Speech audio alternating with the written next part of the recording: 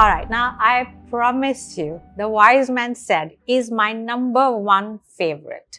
Okay, if you have not seen the video on the perfect world where I said that was my #1 favorite, then go with this one. This is my #1 favorite book. It's won 10 awards, yeah, come on, yeah, and I love this story. See, this is a story, I'll tell you, and then you tell me, even just this much will catch you. So the story is about an 80-year-old billionaire. You know what it is to be a billionaire? You have everything. You have the money, you have the power, you have the connections, you own everything. You're the world. Okay, name it, you have it. Think it, you have it. So he's an 80-year-old billionaire who feels, yeah, I was most alive. I was happiest. I was at my best when I had nothing. You know, when you have nothing, you also have nothing to lose. So you can be yourself.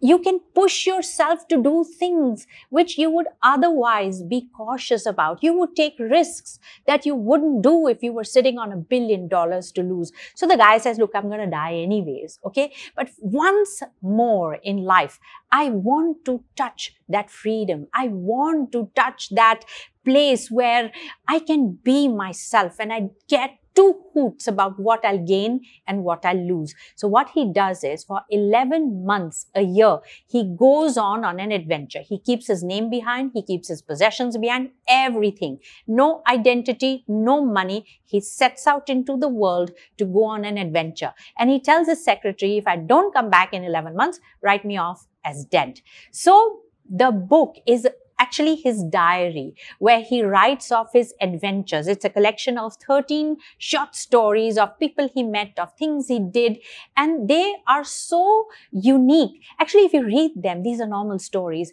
but the meaning he gives it, the twist he gives it, the lens you look at it from, hey, an old billionaire is now participating in normal life. Well, that exaggerates it to an extraordinary level. And you know, the beautiful thing is, these are Zen-like stories. These are everyday stories.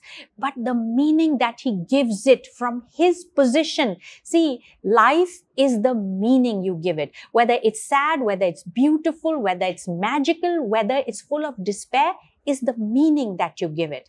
And the meanings at the end of every story is my point of transformation. I tell you, as I wrote the book and today as I read it as well, I do not look at anything as normal. Everything is exaggerated and extraordinary. I look at it from the lens of Sammy. I look at it as, how would he find this? What would he think about it? How would he meet this person? And how would I behave if I had nothing to lose, if I have only kept everything on the side? What you'll take away from me, I have kept it aside. With what dare, with what passion, and with what connection would I live life? I tell you, these stories are the cutest stories in the whole world. I would make this web series as well. You know, I would really have liked Mr. Amitabh Bachchan to play The Wise Man Said. And I wish him good health, that he should recover and go on, you know, like a miraculous health recovery journey, so he can also participate in the adventures of the world. I think you have to tell me also, who do you think would play the part? I think Morgan Freeman, Keanu Reeves, tell me some more.